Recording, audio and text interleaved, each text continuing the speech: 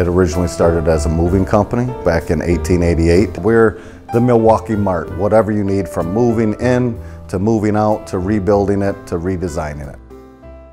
The environment is important to us. Part of the reason for putting in the green infrastructure is because this is a heavily urbanized area.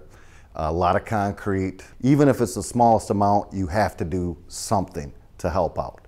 And that's why we did it. We basically took parking lots that were decrepit and ancient. We added an underground tank system, rain gardens, bioswales, probably 20 to 40 different Wisconsin native plants designed to absorb water. Took this underground tank system that we store water through porous pavers and drainage. Now we can store per storm about 212,000 gallons of water. The city was also very supportive of us. They basically donated 16 Freeman maples and oak trees. There's too much concrete. We have concrete and asphalt where we don't need it.